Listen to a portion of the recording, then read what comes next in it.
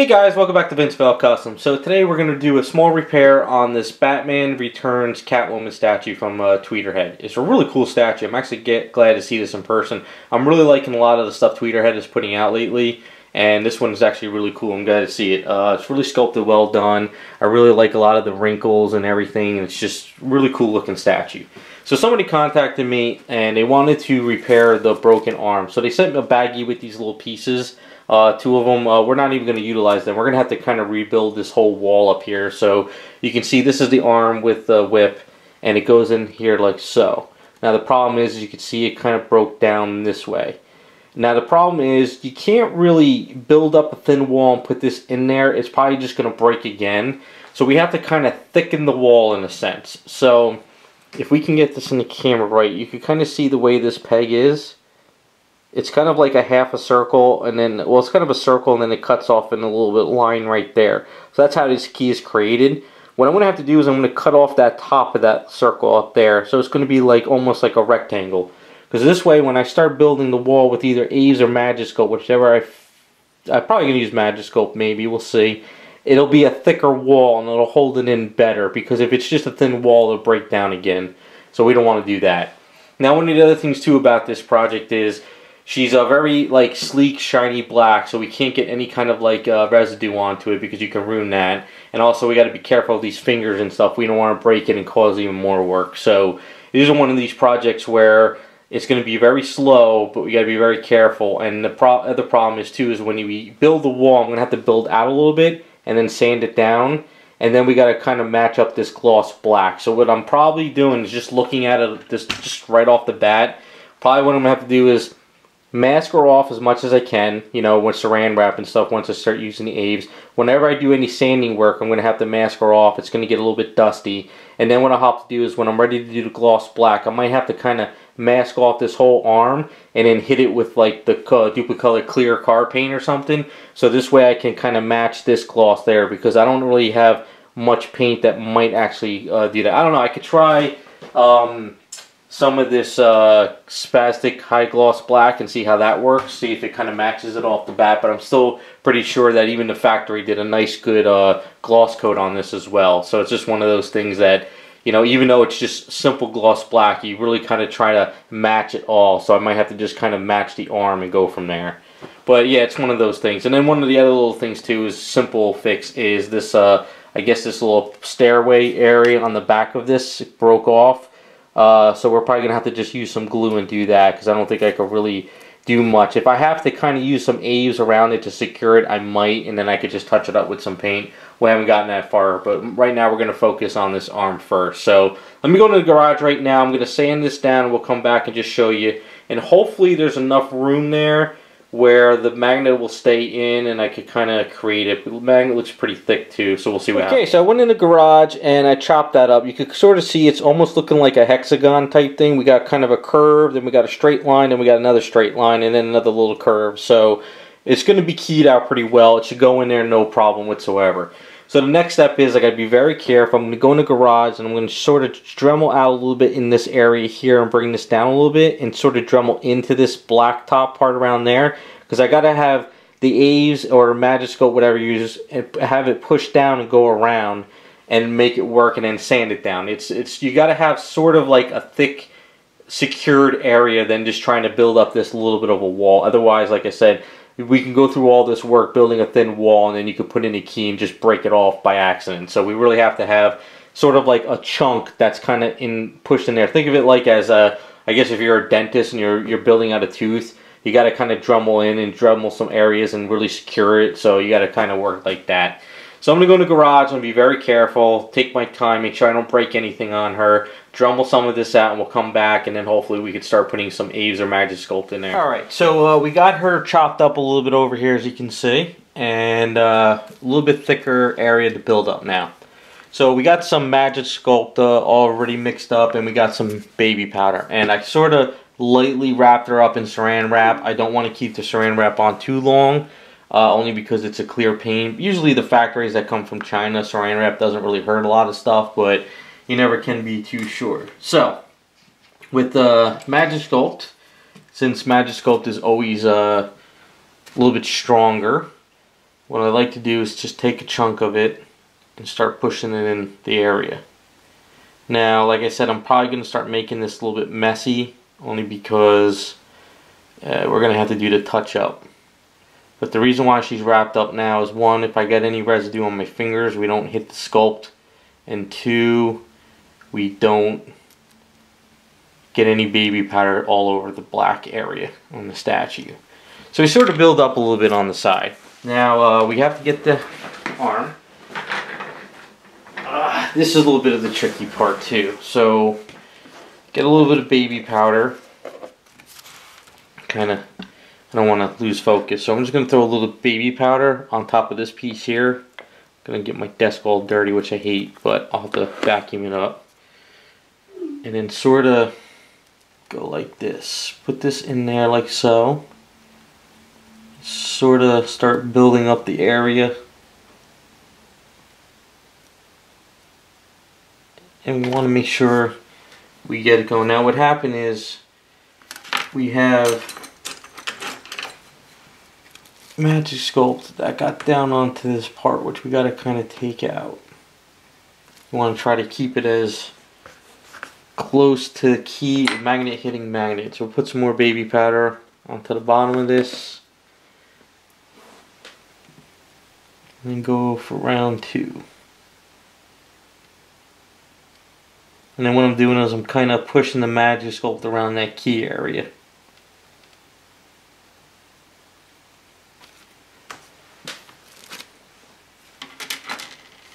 Let's see now. Looking pretty good. Starting to build up. What's probably going to happen now that I'm working on this is we're going to have to let this sit and then sort of sand it down and then maybe go over with Ace to detail anything I need to detail. So what I like to try to do is kind of keep doing this for a little while. We're going to turn her and make sure I got her lined up correctly. Make sure it's kind of in that area.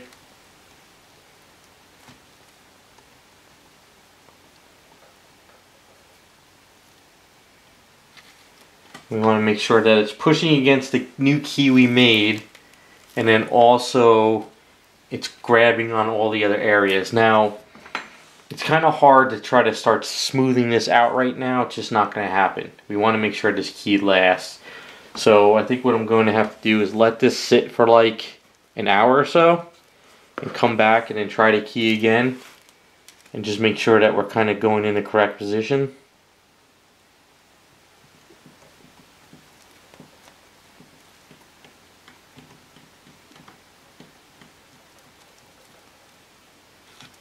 Okay, so what I'm going to try to do is we're going to go set up on the other desk because I get better lighting over there. We'll show you how the key looks like looking downwards, and then hopefully within like an hour or two it'll harden up. I could kind of make sure everything's kind of staying correctly, and then maybe by tomorrow we can start sanding and doing a little bit of A's work, and then hopefully we'll get the key all set up. Alright, so you see what we're looking at. I don't want to make a drop, but you see we're kind of creating that whole new key. It's the inside that we're worried about right now. We're not worried about the outside. The outside can always be touched up and seamed down. It's the inside is the problem. We want to make sure all that's lined up correctly. So like I said, we'll be back probably in an hour or so. Hopefully this cures up and we could just keep making sure. But one of the worst parts of the whole problem right now, which is not a big deal, this stuff can actually be washed out, is just getting baby powder all on this piece. As you can see what happens. But that's not a big deal. That could always be cleaned up. Okay, so we're about the 2-hour mark. It's pretty stiff, a little bit soft still, but still there. So when we put this in here, it pretty much lines up very well where I want it to be. So we're looking good. It's still not completely perfect. So what's going to happen is I'm going to let this cure overnight, pretty much cleaning up for today anyway. Then what we'll do is we'll kind of mask her off again, a little bit better this time. And we'll do some sand work on this. And then after that, what we might have to do is put a little bit of eaves around there, kind of clean it up. Probably put a little eaves around the edge, and then make sure that this piece goes in there flush and that there's no like gaps or anything. So we'll just wait till tomorrow and see how this works out. Alright, it's the next day, and I had a chance to sand this down a little bit, so I used some regular 220 sandpaper, and I have some of this foam sandpaper to lightly sand it, so I got it nice and smooth. There's a little bit of a line here, I guess for the outfit I'm going to have to score out of there, which isn't really a big deal, we'll do that later. But what I'm doing right now is I'm just testing it all out, so this goes in there pretty fine, but we're still a little bit loose. So what I'm going to do is I mixed up a little bit of Aves, didn't really need a lot, this is still more than what I need. We're going to set up where I'm going to mask all this off because I don't want to handle her while I'm messing with Aves. And we're going to put a little bit of Aves around the edge here and around here. And we're going to push the glove in with some baby powder. And we're going to try to get a nice, good, perfect seam line. It's going to kind of squeeze around the Aves, but that's okay. Once we sand that down after that cures, we'll have a nice, solid piece that works out. And then it's just a matter of getting the line scored in and then touching up any paint. Alright, so we got some of the Aves all set up, and we got her masked off. I'm just masked her off enough so I don't have any residue on my hands or fingers.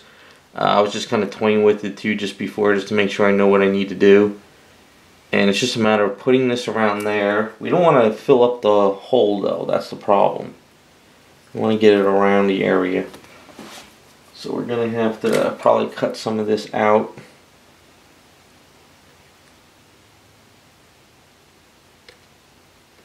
Like so.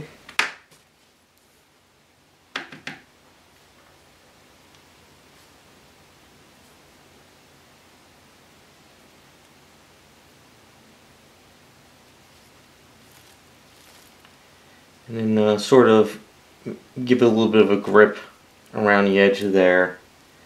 And that's kind of where we want to be at the moment. So then I'm over here in the garbage can. I got to kind of put some baby powder over here. I hate putting baby powder onto the table, so you can see I put a lot on there and around.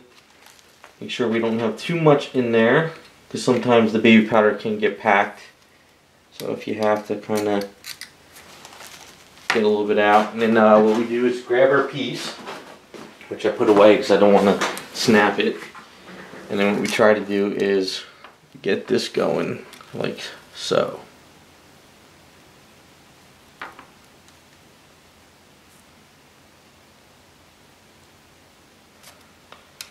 Alright, and what happens is any of this Aves that you push down kind of comes back up because of the baby powder, but we need to take that out.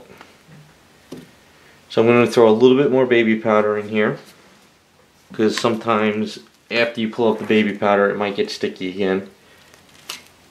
And just do it one more time.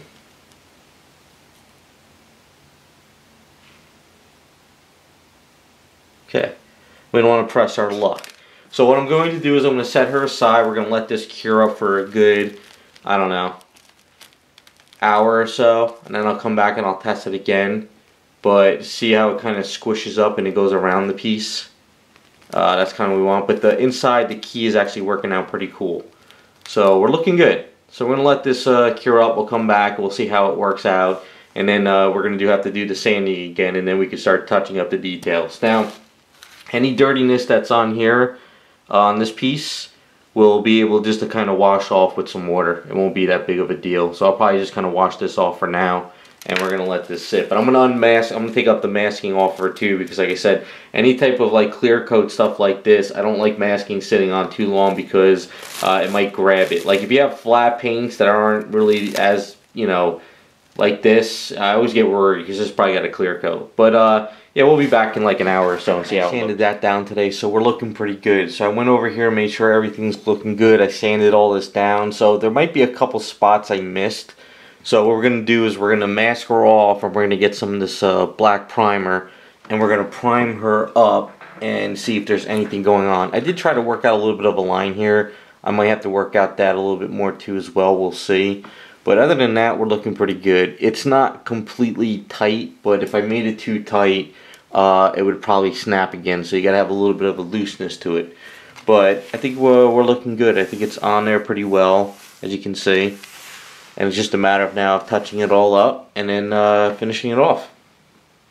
Okay, so what we're going to do now is we're going to hit this with a little bit of primer just to make sure everything's good. So we're going to hit primer for two reasons. One, we're going to make sure that, you know, any paint we put on it sticks, and two, we want to make sure that there's no errors that we're missing. So I have a Vallejo surface primer, which is black. It's really great stuff. I like this a lot. I just picked up this bottle myself for a larger one.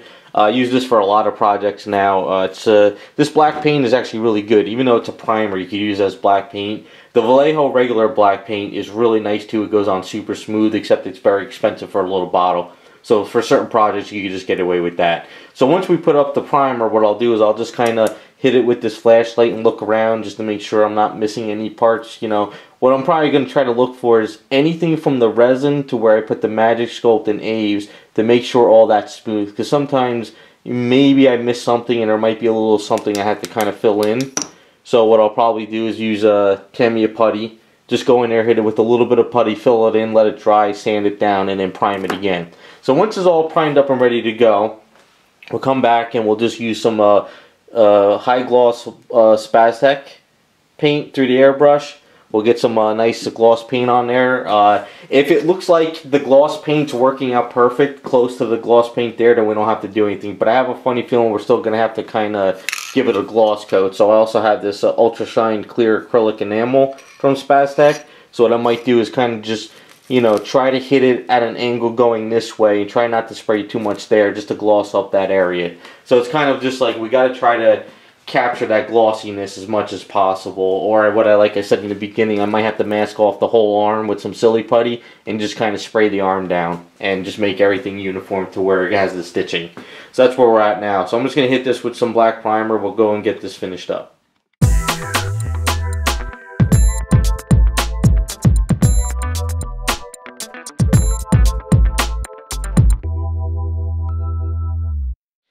Okay, so I just masked her off this morning and I glossed her out with the Spaztec Clear. So when I did the gloss black on the arm here, it got the glossy, but the problem was is kind of you get the overspray in the middle of the arm here. It got kind of dull, and then we go back to the glossiness of the original factory paint. I knew that was going to happen. It's one of those things where you got to kind of paint a whole section.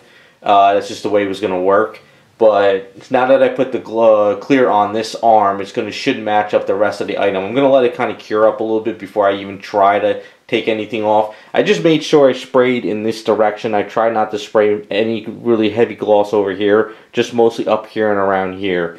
But at least it kind of looks like the factory paint now as close as possible. So what I'm going to do is I'm going to let this cure up for a bit. And then I'll come back later today and just kind of take off all the masking. And then hopefully by tomorrow it'll be kind of cured up. The Spaztec stuff takes a little bit extra longer to kind of cure. I like to give it at least like, you know, maybe 24 to 48 hours of cure time just to make sure. But it's really, really glossy and it really works out pretty good, especially for this kind of a repair. We'll throw this into the repair video as well to give you guys an idea what I'm doing here. So this little piece was broken off. I guess what happened was there was spikes coming out of these pieces that would go onto there, and then this stuff would kind of glue into these as well. So what I did was I dremelled out a hole on each of these. Now what I must have did is I must have hit some glue plus it's plastic, so you can see I used this Dremel tool with just a drill bit. So it melts out, plus I got a big whiff of like burning glue into my face. So that's just one of those things where I don't know if they tried to glue this or the factory used some type of like super glue type stuff. So it was really bad. So what I'm going to do is it's pretty simple. What I did is I took the rod and I put the rod in here and I would cut pieces off. So this way it's going to be like kind of like a new peg. I would normally use probably Aves or something with this if it was a little bit bigger and thicker, but Aves is not really going to do much. So I'm just going to use some glue. And what I'm probably going to do is just put some glue into here and here. Put some glue into these pieces. Now this one broke a little bit in here, but not that much to the point where I had to kind of rebuild it. Just a nice piece of glue. You know, this is just kind of be glued. That's pretty much all you can really do. So I'll put some glue here, here, all over there, and I'll let this piece kind of sit and kind of cure up and get in there pretty well. And then once that's done, I could just probably get in there with just some black paint and kind of just hit some black paints around any glue that might kind of go around and stuff. But it's one of those pieces where it kind of broke into the point where it's salvageable, but sometimes plastic stuff like this, when it breaks, you might lose the keys and stuff, and then you got to kind of rebuild or kind of figure out something. Like normally if something like this over here broke pretty bad, what I would do is I would just kind of like re-sculpt around it and make it look like it was kind of welded back together, like really a shoddy job type weld-like look. That's kind of what I would go for if this was really, really bad. So, you know, sometimes when your stuff breaks, you got to just improvise and maybe make something else out of it. But I'll just put a couple dabs of glue around here and stuff and get this back on, and then touch it up with some paint.